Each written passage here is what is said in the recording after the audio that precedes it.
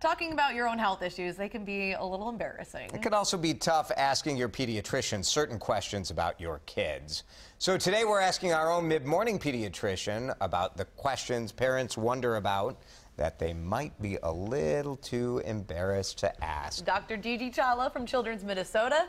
Thanks for having me. We're so excited to talk about embarrassing questions today. But this is important, especially because if we're embarrassed to ask about them, we're probably not asking those questions. Right. Either not asking or trying to skirt around the topic with your child in the room. Those are, I mean, it's a challenge. All right, let's do some of these. One, my child and I showered together. At what age is this inappropriate?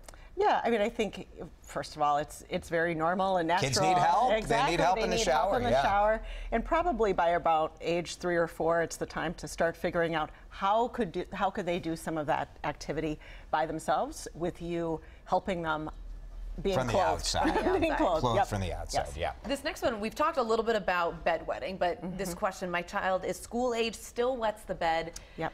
They're embarrassed then to go over to sleepovers. It's become an issue, so what should I do? I think, you know, it's not embarrassing to have that conversation when the child isn't in the exam room. Sure. It's embarrassing for the child to have to talk about it. And so helping normalize it becomes the first strategy. Lots of kids have this issue. Yeah. How could we tackle this together to make your social life acceptable and workable? And there's, you know, lots of different choices. There are techniques and alarms that you can use to try to teach kids. There's even medication if we need to. Number 3, I think my child is constipated. Diet is normal, but there's a constant tummy ache and issues in the bathroom. What can I do? You don't want to ask that with your kid sitting right next to you, do you? Exactly. I think if you really do have some of those concerns, gathering a little data log ahead of time can be really helpful. So you can say it happened this number of times. Exactly. This is exactly what it's like, and then it's not so descriptive in the room. It's looking at data together. Sure. Yep. This one might be one of those that people will skirt around. Number 4, my child is starting to show interest in touching themselves. Should I address this or ignore it? It depends how much of a problem it is.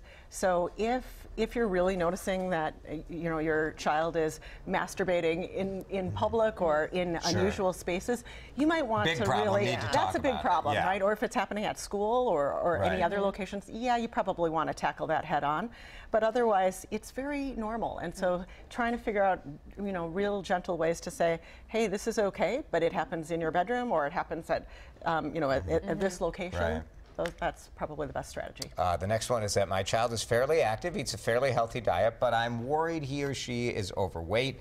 I don't want to give him a complex, make him insecure. Yeah. I think parents worry about that one a lot. Absolutely. Yeah, because you don't want to, you feel like you don't want to cause an eating disorder. Right. And, you know, I think parents are really thinking about that in the right way to try to find the right words to talk about this is critical. I think actually this is the easiest one to talk about because when we talk about weight, we talk about it like every other aspect of their health. Sure. We talk about their eye check or their ear check. Vision, weight. And yes, so really starting to normalize that discussion and talk about it, how we're looking for the balance that's right for your body to keep your body healthy.